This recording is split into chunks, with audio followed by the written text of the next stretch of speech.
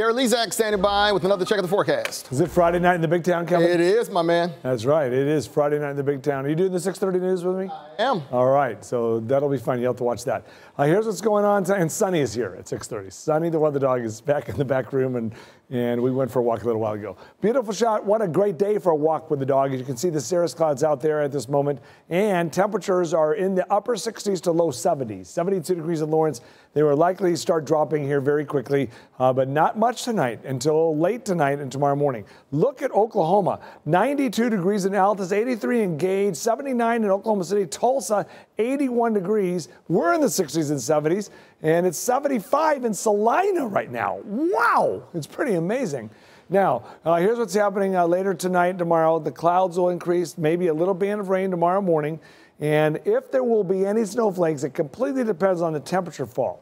It probably won't get cold enough, but this computer model does have it dropped to about 38 degrees, and there may be a few wet snowflakes mixed in, but that's all we're going to see out of this. Then look, it all goes off to the east. Mike and Rhiannon are going to be out at the Legends for the Legends lighting ceremony coming up tomorrow night, and the weather's looking pretty good. It should calm down by then, and it should be a beautiful sunset out there.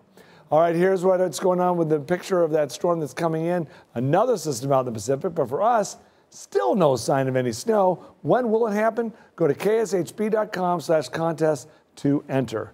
All right, so there you go. Let's go to our 7-day forecast, and you can see we're expecting a high temperature of around, oh, here it comes, 60 on Black Friday. Watch this, 60 on Monday, and 60 on Black Friday, and 54 on Thanksgiving. Wow. Back to you guys. It just keeps getting better and better. That's why he's dancing.